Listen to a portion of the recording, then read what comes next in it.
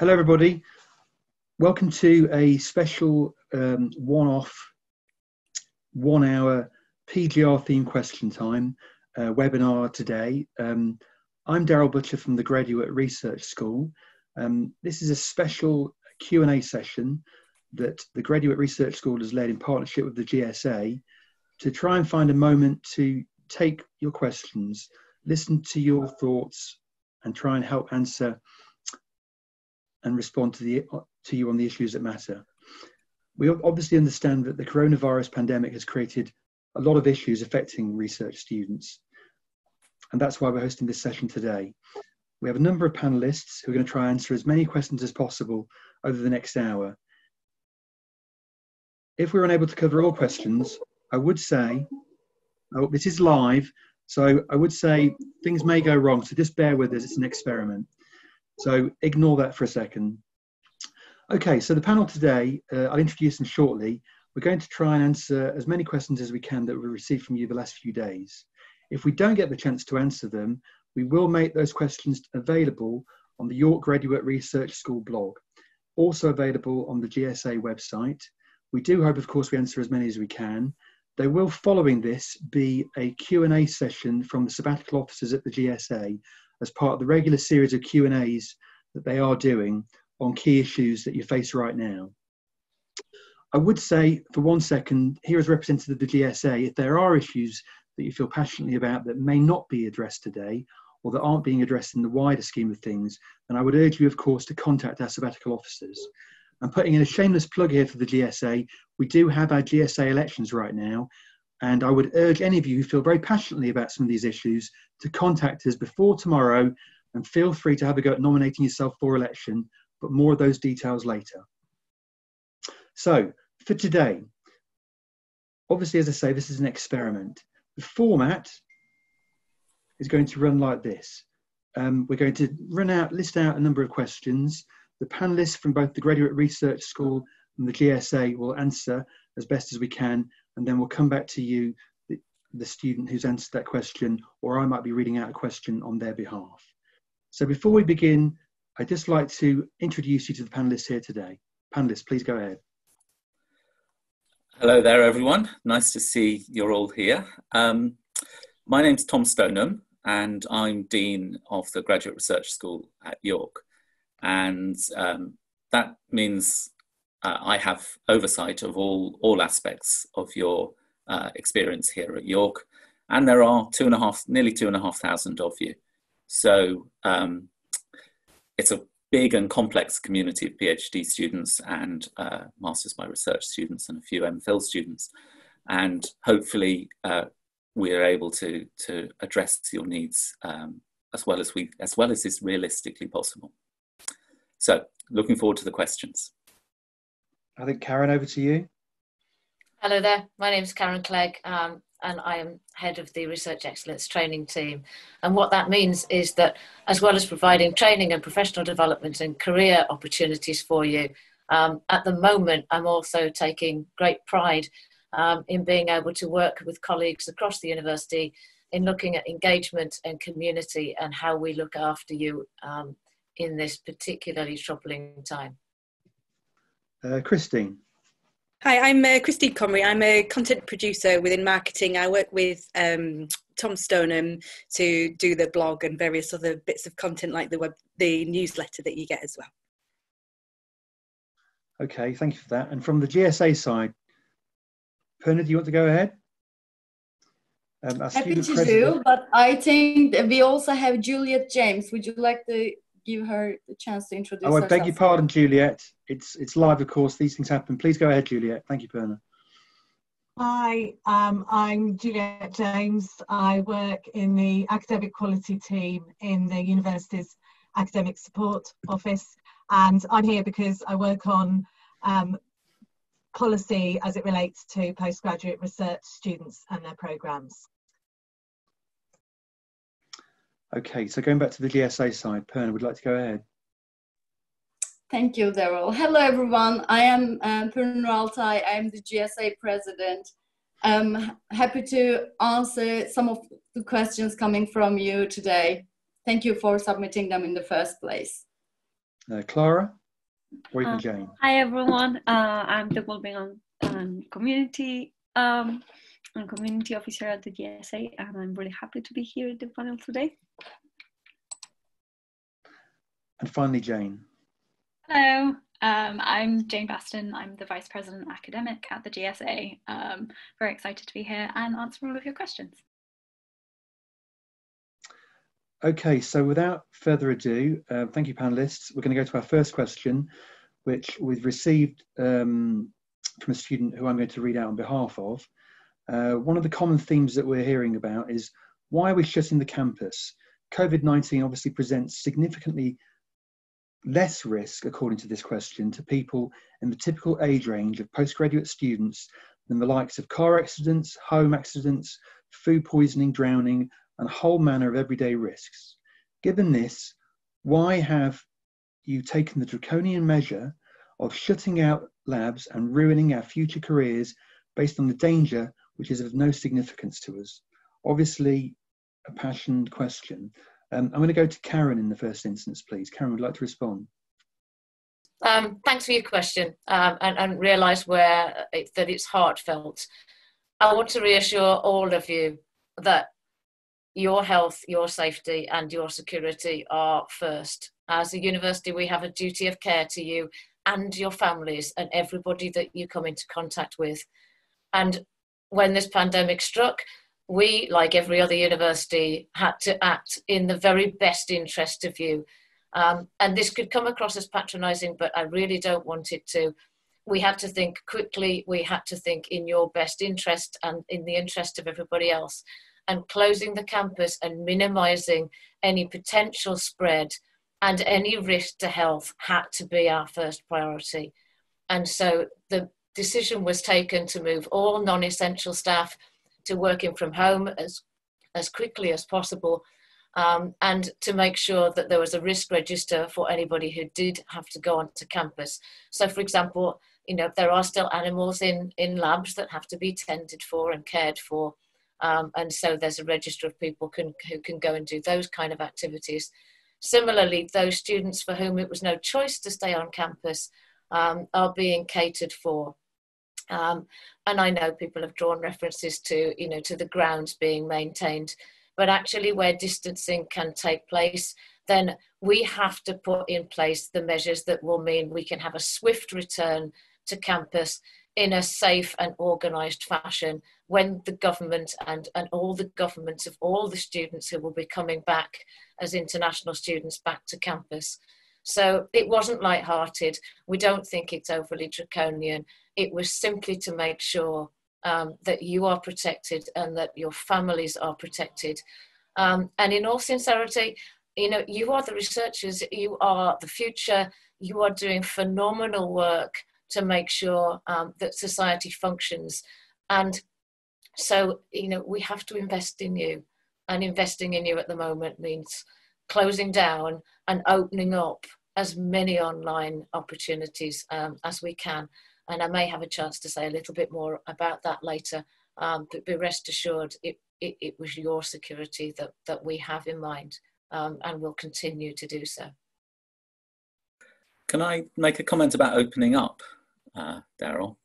Yeah, please do. So I just want to reassure everyone that we are going through the process of planning for when we're able to reopen the campus.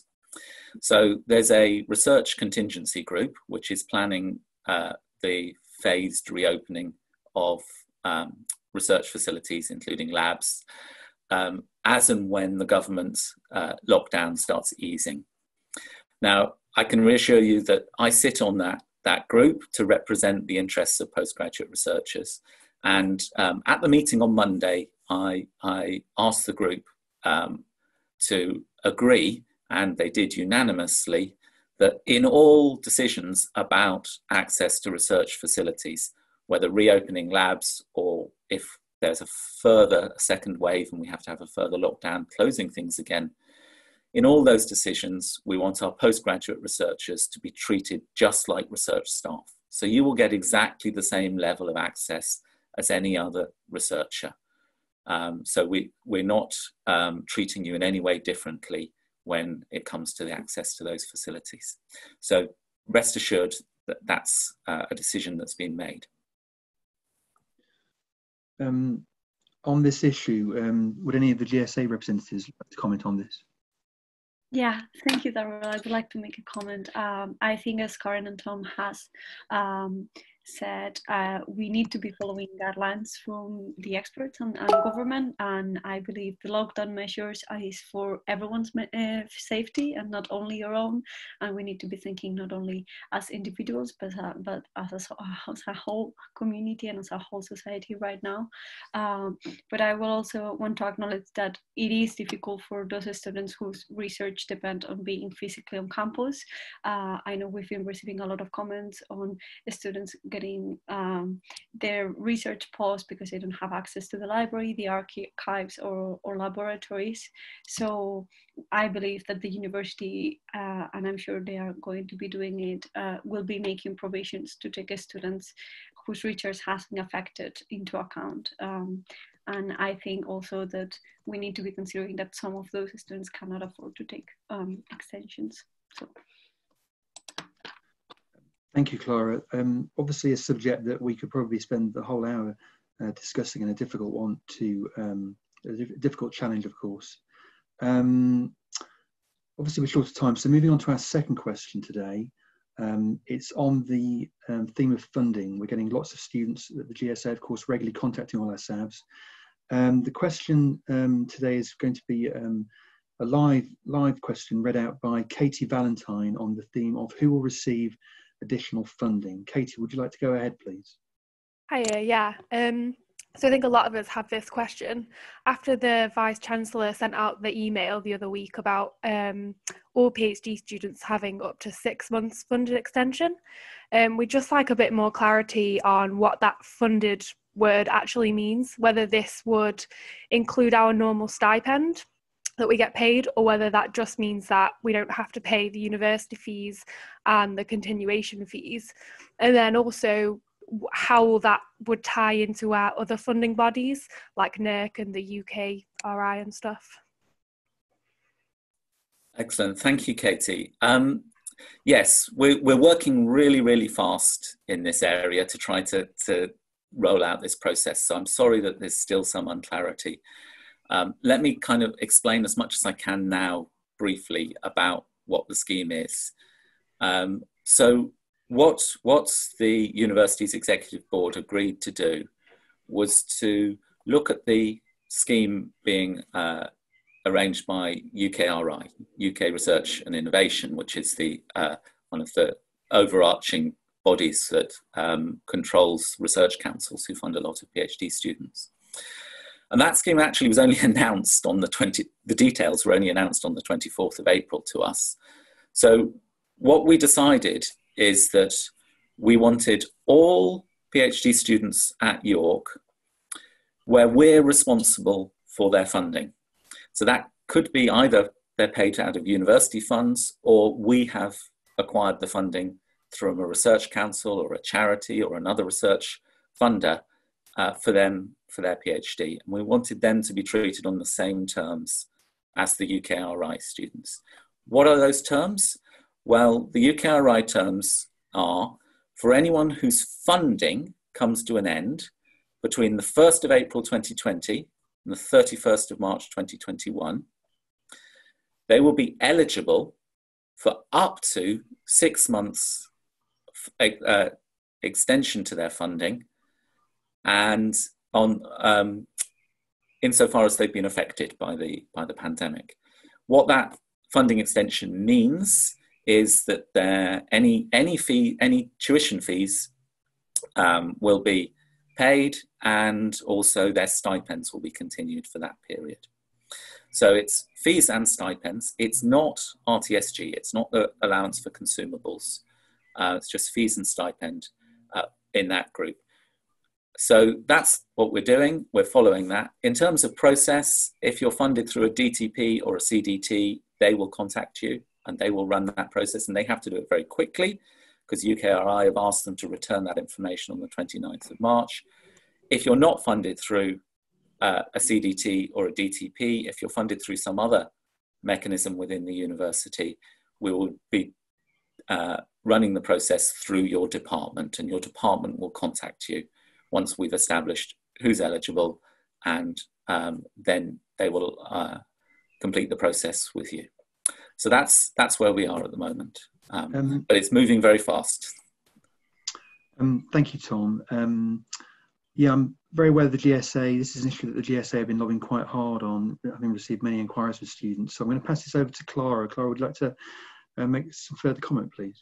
Yeah, thank you. I think, we welcome that the university has followed other student funding bodies into extending their funding. But I think we, as I've said before, we also need to acknowledge that there are students that cannot afford to overstay in their studies. So asking for extensions implying following arrangements that can cause distress to them. So like they have issues with their visas, with their rent contracts, with they have other opportunities awaiting for them when they end their studies. So what would you say to those students that cannot afford to ask for extensions into the research? This is a huge problem that's been thrown into relief by the current pandemic. That PhD students, their means of financial support are very, very varied. There's lots and lots of different ones. And we are fully aware that a lot of students who are funding themselves through loans or savings or some other similar sort of mechanism have funding set up for a fixed period of time, expecting to complete their PhD in that time, and they may need longer to complete their PhD. And I think we've got questions coming about extending deadlines. So those ones are going to be in particularly difficult situations. And we're currently trying to work out what we can do by way of helping them. And there's no simple answer. And I'm currently working with the university's fundraising bodies to see if we can find some way of raising funds which would be able to support students in those situations. But as you know, there's a huge economic downturn. Universities are hard up. It's hard to find people with spare money at the moment, but we'd very much like to be able to find some support for them. Thank you, Tom. Yeah, as we can see, obviously funding is a big part of concerns for students right now. So in that vein, our next question is another aspect of funding around the issue of self-funded students and the question of additional financial support. The question comes from a student I'll read on their behalf. It's what assistance, if any, is available for self-funded students? The emergency student fund is amazing, but can't really be applied for tuition or extensions with PhDs. Is there any support available for these purposes? And I think we're going to go to you, Juliet, to have a go at responding to this one, please. Yes, I would say this isn't my area, so please bear with me on this. We certainly recognise that for self-funded students, this is a particularly hard time. You don't have access, if you're self-funded, to some of the safety nets that funded students do. And the university is very, very aware of that. In terms of tuition fees, what we'd say is that if you are having concerns about your tuition fees, if you're worried about paying them, then we'd ask you to get in touch with the fees office as soon as possible to talk about the options. And they will be sympathetic and talk with you about what might be possible. So, for example, spreading out the payments and other alternatives. So that would be our first point, is please speak to the fees office about your tuition fees. As the questioner has pointed out, there are actually a number of funds available for students who are struggling financially, even though they can't be used for tuition fees. We're really pleased that students highlighted the Emergency Student Fund, which has been set up especially in the light of the current situation. And it's worth noting that the next round of funding closes on Wednesday, the 13th of May. So if you're interested in applying to that, then do bear that in mind. There are also number of other funds. There's a Student Support Fund, which is a sort of ongoing hardship fund for students.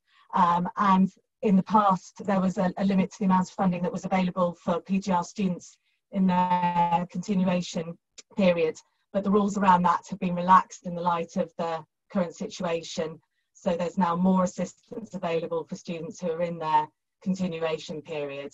So that might be worth having a look at if that situation applies to you. There's also an emergency loan fund and an IT equipment loan fund, and all the details are available on the student finance web pages. I think one of the other main points though is that everyone's situation is different, and if you are struggling financially, you need to get advice for your own personal situation. And therefore, what we really say is get in touch as soon as possible with the student advisors in the Student Hub, and they can talk to you, they can talk you through the options available, and hopefully find a way forward that works for you and reassures you in these really difficult times. Okay, thank you for that. We're getting a lot of additional questions to the responses so far. I would say to anybody out there, if you can just bear with us, we will try and come back to as many points that you've raised as we can. I'm going to carry on with the vein of funding questions for now. The next funding question is around final year only funding extensions. It's a question that we've been submitted by Joe Navarro. If you would like to read out your question, please, Joe. Yeah, can you hear me? Hello? Yeah, I can hear you, Joe. Yeah, I can hear you. Please go ahead. Hi. Okay, so I'm a first year UKRI funded PhD student on a laboratory based project. The university's decision to suspend research and close the university completely continues to essentially completely impede any progress that I can make because I don't have access to the specialist equipment that's fundamental to my project. Will I and other PhD students like me who require specialist university facilities for their research be eligible for any of the university's funding extension programs, as alluded to by the email sent by the Vice-Chancellor on the 29th of April? I think I better address that. Thanks, Joe. So currently, at the moment, we're tracking what UKRI is doing, and their view on students who are not at the end of coming up to the end of their funded period is that this needs to be handled on a case-by-case basis when the issues have become apparent. I mean, I think the reason they're saying that, and it also applies to us, is there is just so much uncertainty at the moment about what is going to happen over the next year, and also about the future structure of research activities and research funding. This pandemic is changing a lot, and all research around the world has been interrupted. I mean, it's a global phenomenon. We talked earlier about closing the university. Pretty much every university in the world has been closed for some period during this. And the interruptions to research are huge, and we need to actually understand what they have been before we know what the appropriate response is. So the answer is there's still uncertainty. No one's ruling out anything, but we'll try to deal with it once we've dealt with the short-term issues. We'll try to look at the longer-term issues. So in your particular case, your first years, you need access to specialist equipment. You're not able to do that. You're presumably keeping in touch with your supervisor, and you're keeping on top of other things that you can be doing. It's still an impact on your research plans. We need to understand all of that once we've got through this pandemic and we can see the global impact and the total picture. Then we can make those decisions. Sorry, muted there. Joe, do you have any further comment to make in response? No, I don't. I mean, if you've made a decision to close the university, and the university's owned that decision, as you know, you've expressed, and I completely understand why. I just don't quite understand why you then wouldn't take responsibility for funding for taking financial responsibility for the disruption that you've caused as a result of that closure. I don't understand why we as students and our research is potentially we're going to have to take personal responsibility for that decision that we had no part in making. I mean, I understand that, but nor did all the other researchers at the university have any part in making that decision. The decision was made by the university's executive board on the basis of the interests of all staff and students. Over the totals well over 20,000 people. Now, we know there's an impact on you. We know there's an impact on all our research. All the labs, all the facilities are closed except those that are actively engaged in COVID-19 related research. And there's quite a few of those, I'm pleased to say. But what we have to do is we have to find out what that impact is before we can decide what to do about it. We also have to know how the government and the research funders are going to respond as well. And at the moment, they're not giving us any clear indication about what the situation will be next year. So we're just scenario planning, waiting, seeing what we can do. It's a very nervous time for all universities. I don't know how much you follow the higher education press, but all UK universities are facing a major financial crisis, and the government has declined to help them out at the moment. So there's lots of things up in the air that we have to work out how to deal with, but you're not being forgotten. We're just waiting till we've got more information. For the sake of time today, Joe, we have to leave that there. But if there's any further follow-up you'd like to take and to discuss this in more detail, then please separately feel free to contact one of our sabbatical representatives here today at the GSA separately. But I have to move on to the next question now. Daryl. Oh, sorry, Perna, you want to go ahead? Can I just ask a follow-up question? So it's really positive to see there are some work going on for home and EU students in that case. But I think it's also reflected in questions submitted live that what is happening, like what the university is doing to approach international funding bodies. Let me say something about that. Yes, so quite a lot of our PhD students are funded by overseas international organisations. They're funded directly, so we have a slightly distant relationship with them, but we do have a relationship with them. So we're currently contacting all of them and keeping an eye on what they're doing. We're explaining what is being done for UK students and encouraging them to think in the same way. Our general experience so far is that most of them have not got to that stage in their thinking and planning.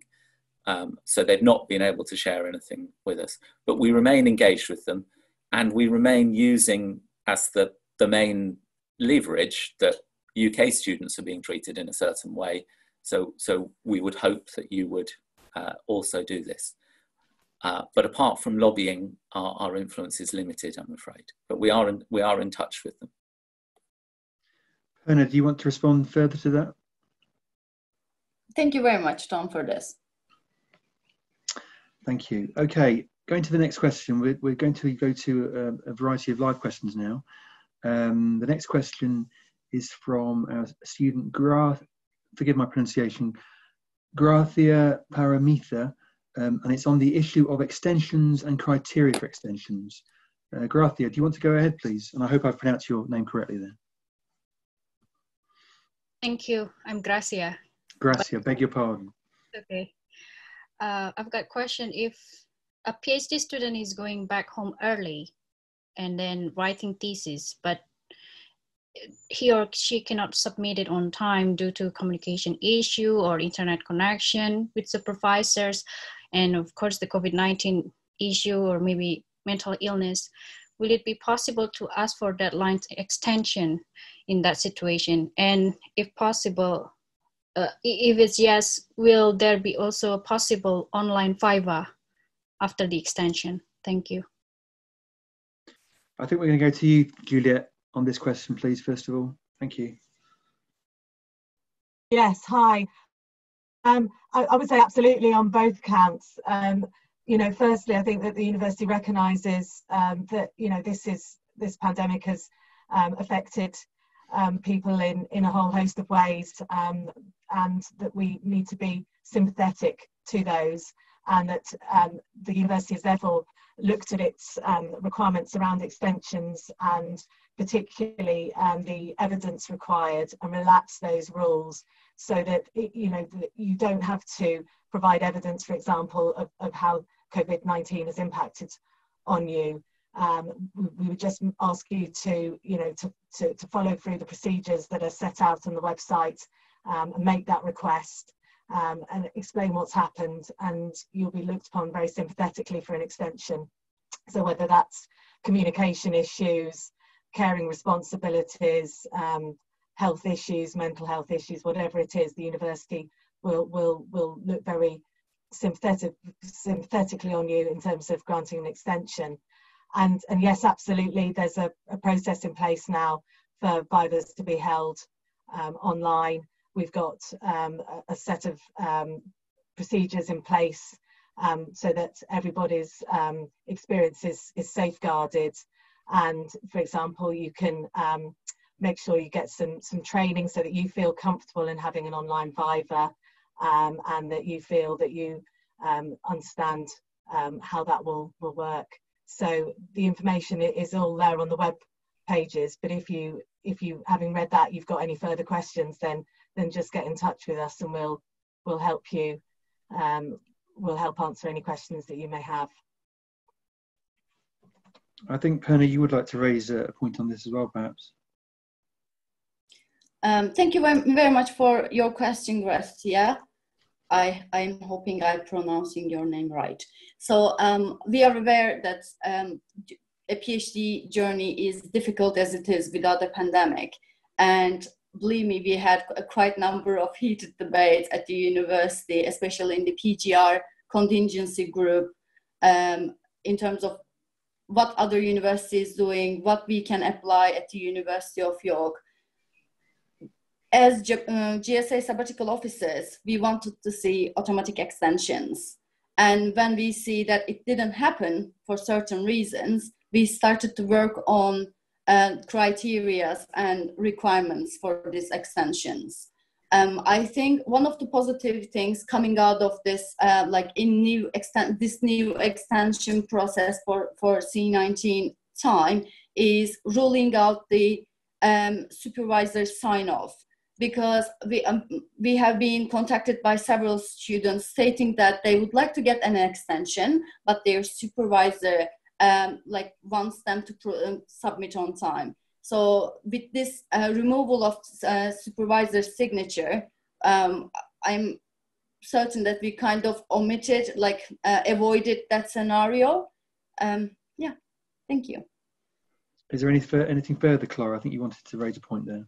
Yeah, I just wanted to not make a note on the extensions criteria, because I think everyone would know about right now, but the criteria for extensions has changed, and particular groups of students have been included. So I just wanted to mention that students with families and carers are now included into the criteria to ask for extensions. And it's also worth noticing that the request for evidence is not necessary now, so students will not be requested for evidence when asking for exceptional circumstances or leave of absence, and you will not be asked for evidence even after lockdown. So yeah, I think this is worth mentioning because not everyone is aware of it. Thank you, Clara. Okay, going on to the next question from Sarah Lepaz. I hope I pronounced that correctly. On the theme of, there's a lot of guidance out there. We're all stuck in lockdown land, as it were, trying to stay busy and looking after our mental health and well-being. Some of you may have seen, of course, the Keep Home, Keep Calm and Stay Home campaign that Clara and the GSA have led on, trying to provide an alternative, of course, to help you stay safe and well while we're in lockdown. But what should PGRs do during lockdown? I would urge you to look at that separately, by the way. So Sarah, if you'd like to read out your question to the panel, please. Yes, hi. And my name was pronounced correctly. Yeah, so when will we as PGRs receive better guidance than, quote, now may be the time to catch up with report writing or literature reviews that you've been putting off? It feels very belittling and ridicules our work and the impact this current crisis has on us, both professionally and privately. That's it. Okay, panel. Karen, I think you would like to respond to this question. Yeah. Sarah, I've consulted with colleagues, and I think sometimes as a university we have to admit when we get things wrong, and this is probably one of those occasions. I can understand that what you've just quoted is seen as insensitive, and so for that we apologise. It's not what we meant. Sometimes as researchers you write things and they don't come out quite as they intended, but what we mean is use your most creative selves to think about what's possible at this time. So if epistemologically or methodologically you're able to imagine different ways of conducting the research than you'd originally intended, now is probably the time to have that conversation with your supervisor and your TAP team. There are things that are possible that perhaps none of us thought of online, and thinking creatively about how we approach things. So from a research perspective, I would urge you to think about what's possible and to have those conversations and just to imagine a different situation. That's one option. The other option is being completely pragmatic with your supervisor and TAP team and saying, do you know what, I'm lab-based. The experiments simply can't be conducted in the way that they need to be conducted. There isn't another way of doing it that we think is feasible. And so that part of my research will have to go on hold. And as you've heard, there are options then available to you for applying for extensions and applying for leaves of absence. Now, I'm pleased to say that yesterday we were able to communicate with departments, and that communication will be coming to you directly soon, but you're hearing it now. If you are applying for a leave of absence because some of your work isn't possible, but you are well and you are comfortable in conducting some kind of work, then predictably from me, perhaps you might expect, I'm going to suggest that you invest in your future and you take a reflective approach during this time to consider your career options, to conduct a training needs analysis, perhaps to write in a reflective way, think about your public engagement, think about writing for the conversation, think about producing a video for us about your experiences of being a researcher during lockdown and what you're learning from those experiences. So if it's really not possible to do your research, or your mental state is such that you're just not feeling entirely engaged, and we get that. We're all having days where we're taking part in displacement activities, or we're going for a walk, or we're just acknowledging that our head's not in the right space for doing the complex piece of work that we need to do. And so we're doing something else. And so keeping writing in any shape or form is going to be really helpful for you at this time, whether that's reflective, whether that's diary-based, whether that's blog, whether it's writing for publication, whether it's with your consent of and approval from your supervisor, it's picking up an aspect of your research that perhaps was going to be a conference paper and is tangential to the main point of your research, but which will give you an avenue and a focus. Then all of those options, I think, are available to you.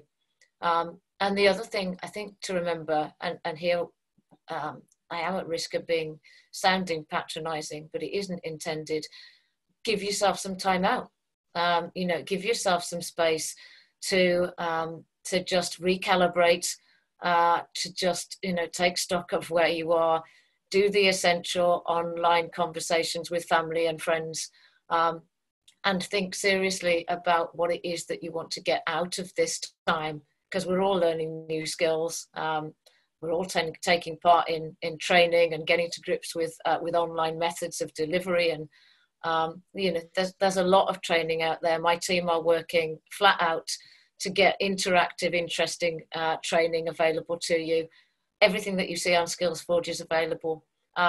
Do something different and do what you're comfortable with at the moment. And I think that's the most honest answer that we can give to you at the moment. But you know, don't put undue pressure on yourselves.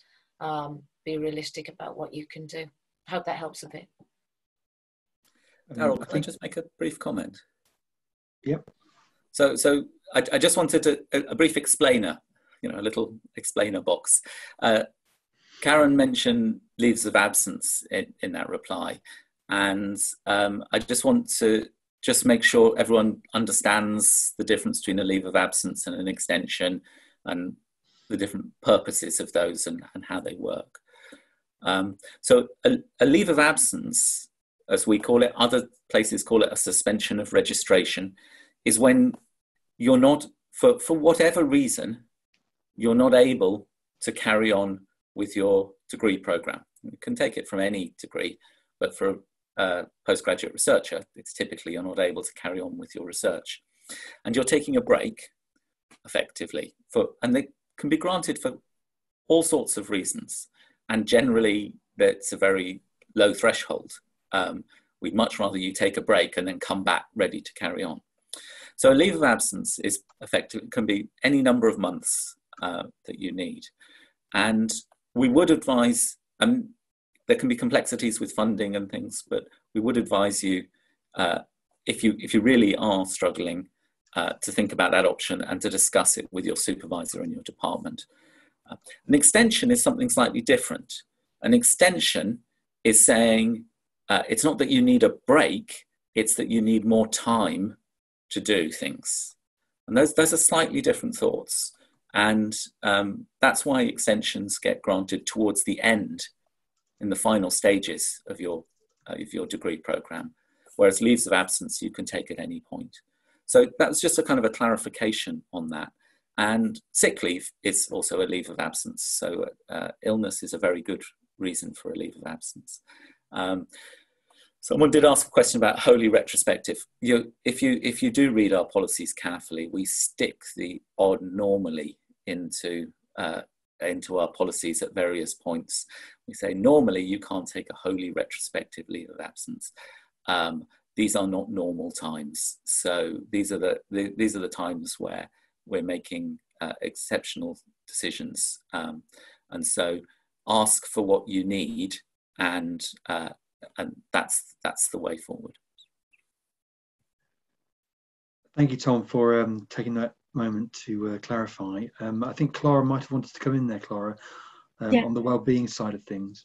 Yeah, thank you, Darryl. I just wanted to acknowledge this time to also notice that a lot of the students are put under a huge amount of pressure during this time. I think we as a student union recognize that they are being asked to basically continue with their studies, and sometimes the feeling of being productive during this time can be very overwhelming, and I think we're all, the ones that are working and the ones doing research, can feel this. So I just want to say again that anyone that can afford to ask for an exceptional circumstances and leave of absence, please make sure that you take the possibilities that the university is handing to you.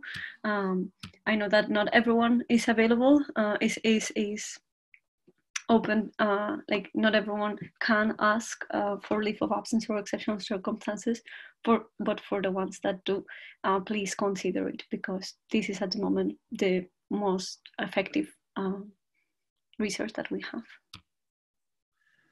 I hope that gives you a comprehensive answer for now, Sarah. Do you have any response at all? Is that helpful? Thank you. Thank you to all of you. Thanks. Thank you. Okay, moving on then to the next question. We have a question from Catherine Rose Hailstone on the issue of university hiring PGRs. Catherine, would you like to go ahead, please? Yes, hello, can you hear me? Yes, we can hear you. Okay, thank you all for giving up your time to talk to us today. I'd like to ask, would it be possible to have some clarity on when the university intends to remove its hiring freeze to allow its various departments to issue casual contracts again, please? And I'm thinking about this in relation to postgraduates who teach, postgraduates who hold jobs that require casual contracts in other areas of the university besides teaching as well. A lot of us require those for our income right now. Like, when are they going to be available again? That's a difficult question. Yes, I think Karen, you're going to want to answer this question, aren't you? Yeah, thanks, Catherine. Completely understand where you're coming from, and we've tried to get as much clarity as we can on this. Obviously, things that are changing.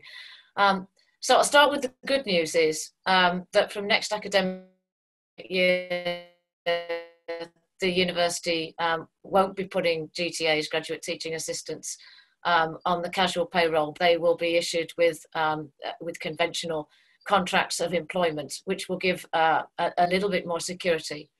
For now, the situation is, and we'll be as honest as we can here, because we don't know what the situation is vis-a-vis students coming in and the numbers of students coming in. It's very difficult for departments to identify how many teaching staff they're going to need and how many GTAs. So moving forward, it is in a little bit of a flux at the moment to get any real clear idea of how many GTAs will be needed. I think, departments will make best sensible guesses about people who are needed to teach on modules and etc. Obviously, those who are demonstrating in labs will be a slightly trickier question to be asking of themselves. For the moment, there is a freeze, but at the moment you are as a GTA on a casual contract, and there is a limit that the departments have a discretion to be using in employing those. So it isn't that all GTA contracts are cancelled, it's that an extensive use of those casual contracts is restricted. And that's entirely because of the frugality needed in relation to the amount of money that obviously is being lost by the university and the tricky financial situation that York and all universities are in at the moment. So we're trying to be very sensible about where cuts can be made, but I can assure you that there will be no cuts made around the quality of teaching and the quality of the student experience. It is in the university and written into our DNA to provide a good quality student experience. So where a GTA is being used to provide good quality learning experiences and support, and there is good need for those to go ahead, then departments will use their discretion to use the budgets that they've got to make those. And as I say, from next year, you won't be on casual contracts, you'll be on more secure contracts of employment. So I hope that gives you a little bit of clarity. That's genuinely the best intelligence that we have at the moment, and I would urge you to respectfully go and speak to your department and see what position they're in to either assure you of a continuation at the moment or to give you a sense of when they might be able to make those decisions, when they've got intel on the students coming in next year. But that's how the land lies at the moment. Thank you for that detailed response, Karen. I know for myself this is an area that the GSA sabbaticals here have passionately lobbied on. I think all of them want to speak on this actually. So I think we'll start off with Clara. Would you like to comment, Clara? Thank you, Daryl. I just wanted to say that we welcome the initiative of the university. And I just wanted to highlight that before lockdown, the university signed a commitment with the campus unions, with United Unison and UCU, for the use of open-ended contracts in order to provide additional reassurance. And they have committed to secure postgraduate students on GTA contracts. And I think as the postgraduate union, we are really pleased to see that change happening, especially after the year of strikes that we've been going through. So yeah, thank you. And Perna, would you like to go ahead, please? Or is it, sorry, Jane, I beg your pardon. That's all right. Yeah, I think just again, we're really, really pleased with this announcement. And also you mentioned as well, people that are working in other areas that are not GTAs. Obviously there's a current hiring freeze. We don't currently know when it's going to end. But for GTAs, we're really pleased with the announcement. And we look forward to working with the campus unions and HR on it as well. And Perna, do you have anything further to add? Just a point to say that GTRs are a crucial part of York's academic life, and contracting them will acknowledge their value, and I really welcome that. Thank you, Daryl. Can I just put in a word, Daryl? Yeah, go for it, Tom. Thanks. So I actually just want to say two things. So one of the first decisions that the university made when we realised that we were going to have to close the campus this term was that all GTAs who had been assigned work this summer term would be paid for that, whether or not it was possible for them to do the work. So there is a very deep commitment to supporting our GTAs. But also I want to say one other thing that people often don't realise is that you're not restricted to working as a GTA in your own department. If there is GTA work in other departments which you're capable and qualified of delivering, you can apply for that work as well. And this may be really important next year because we don't know how many students there are going to be, but we also don't know where they're going to fall across the university. Some departments may find they've got more than they expected, others fewer.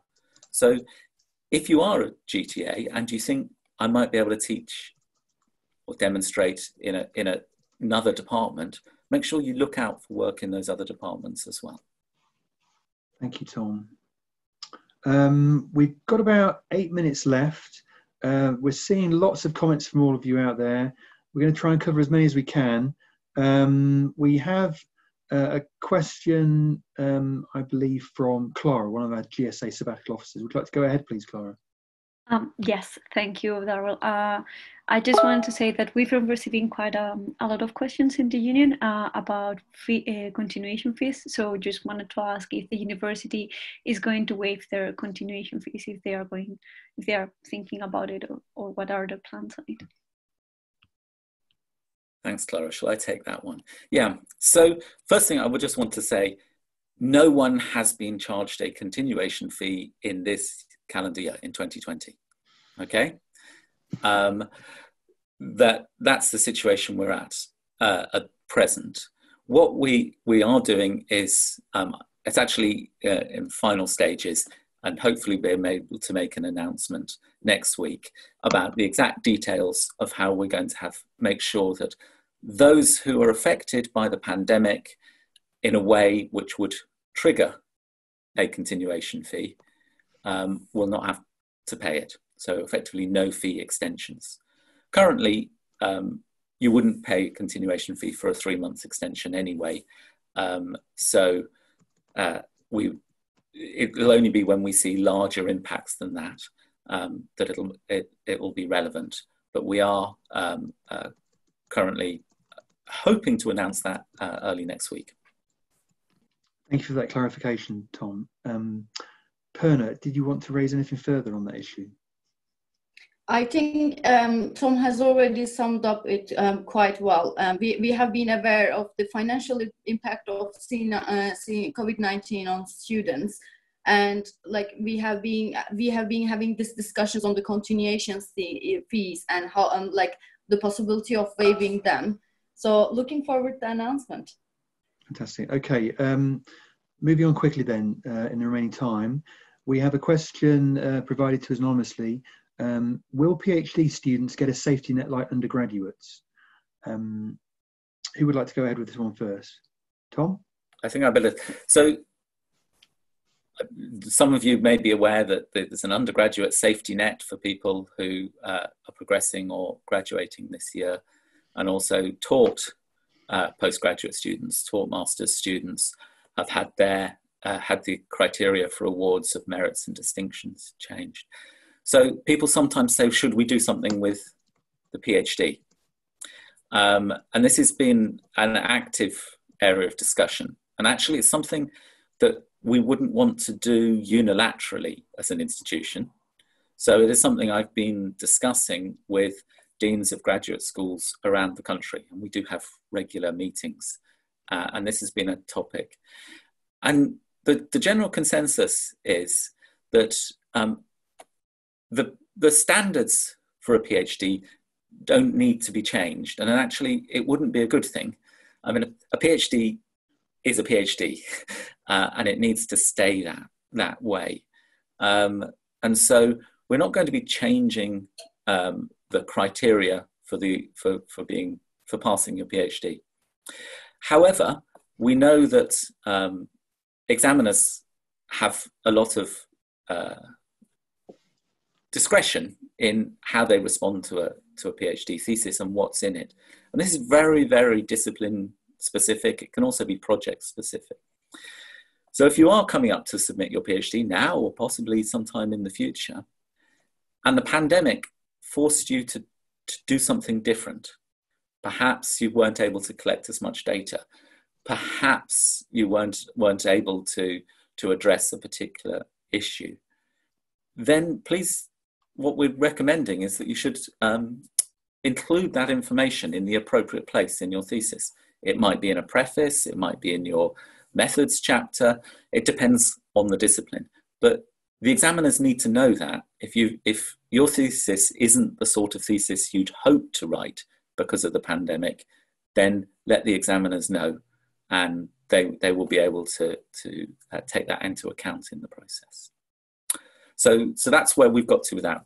And as I say, it's it's a national discussion, and we're aligning with everyone else. Okay, I'm going to have to quickly move on to the last question. We've got a couple of minutes left. The last question we can try and answer. What will happen to research field trips in the UK? Will these still go ahead? Are we coming back to you, Tom? Or any comments from the GSA? Karen, can you answer that briefly, bearing in mind we've got 2 minutes? Yeah, I'm afraid we can't provide any kind of magic bullet on this. We are really betrothed to whatever the government say is possible. So, once the borders are lifted and once the government says that it's safe to travel, then if your fieldwork is out of the country, then that becomes manageable. And if it's within this country, then we have to follow all the guidelines on social distancing. So again, it's doing within the confines of what the government permits and which it sets as very sensible guidelines that we have to follow. And there's, the university will just follow those guidelines. It's not perfect, we know that, but we have to do in the interest of safety, both of yourselves and anybody that you're involving in field work. So we will follow those guidelines and let you know as soon as we're able. Thank you, Karen. Daryl, can I just make a comment in response to some questions that have been coming up that we haven't answered? So there have been quite a few questions raised about the unclarity in the VC's email last week about which PhD students were being regarded as eligible. I'm really, as Karen said, we can make mistakes. Everyone can make mistakes. And particularly at the moment, things are moving fast and we're under a lot of pressure. And it seems that email was unclear, and there will be a further clarification. And that will come from in the same way. But rest assured that while, as I've been saying earlier, what we're currently offering is extensions to people in their final year of funding, we're not going to forget about the other students. It's just we'll deal with those issues as they arise. And if you've still got several years of funding left, we don't want to make a decision about that when we've got so much uncertainty. We'll deal with that nearer the time.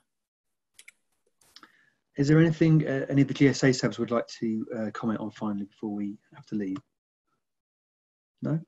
Okay, I'm just going to summarise very quickly then. First of all, thanks to all the students out there that have taken the time to join us today. Thank you to the panellists. We hope that the information provided has been useful to you.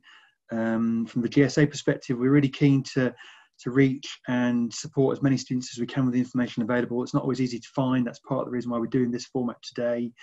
All of us would really value your input on whether this has been useful to you. If it has, we'd like to see how we might develop it further. But it is an experiment, so be kind with your feedback. But difficult questions, we're keen to keep making sure you get the information you need, what's available. So contact us at the GSA, contact the research school with any feedback on the format. Also, if there's any specific individual points we couldn't address, by all means contact the GSA subs individually. The details are at our website, yorkgsa.org. I would say that all the questions we've answered, all the questions we received will be put on to the Graduate Research School web pages. We'll provide a link at the GSA.